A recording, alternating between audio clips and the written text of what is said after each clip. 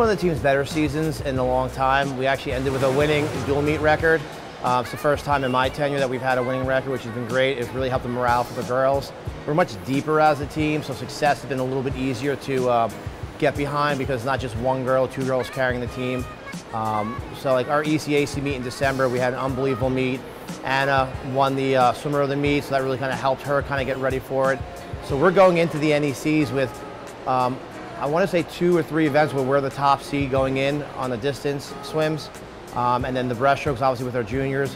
So we're very excited for it, looking for the NEC based on what we've done so far this year. So Brian's been really, I don't know, I think he's been very confident in us, and I think that that's helped the whole team a lot.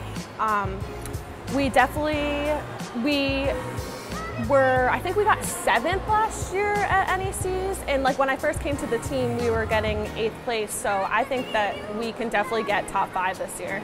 I think me as well as the entire team, we've been getting really focused in practices, trying to get those like last details, and like listening a lot to what Coach Brian told us to do, and like focusing and trusting the process and what he's telling us to do in practice. But I think it's mostly like sleeping well, eating well, taking care of your body, and like taking care of your mind, getting like really focused and ready to do what we've been doing the entire season. After ECACs, we still swam a lot. We went to Florida for a training trip. We swam so much there, plus conditioning.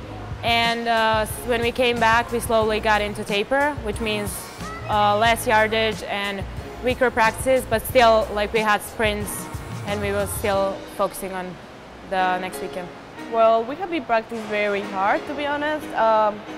Was not easy practice, that will be very strong, very hard practice, very tough, but I mean at final we can have, we're doing this because we want results, you know. Mentality, we have been preparing like very positive all the time, like Brian told us like keep going, like you got this, and I think we need to have like very, very strong mentality right now, because even if you are strong in the pool, you need to be more strong in the mentality, to be honest. I mean, in my perspective, I think we need to have like very positive mentality, attitude. I think that's the word, like attitude. If the swimmer does their best time, you can't ask more than them doing their personal best. You hope that personal best will help you in conference.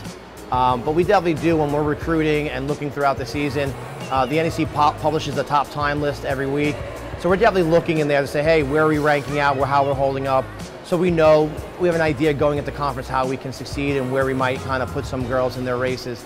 But personal best, I would say, for the athlete, and then versus conference is my goal overall for them. So personally, I think that I can try to go best times in all my races, and as a team, I think there's a lot of new freshmen, and our relays can definitely have all the records broken, for sure. We broke a bunch of relay records in ECACs, and that was only halfway through the season. So I think with another half of a year of training that we can definitely break them by even more. And this year, I really think we're going to surprise a lot of colleges. They're not like expecting our team as strong as it is. We had a lot of good freshmen coming and new additions, so I think we're going to surprise a lot of people. We can break records in conference. So as a team, I think I really hope like all my teammates doing his best and her best. So I think we will be doing a great job, to be honest. Our mentality all year is to have fun, be energetic, and really kind of like be behind your teammates. Don't let your race affect their race. Kind of keep it all positive. It's easy to go negative in swimming.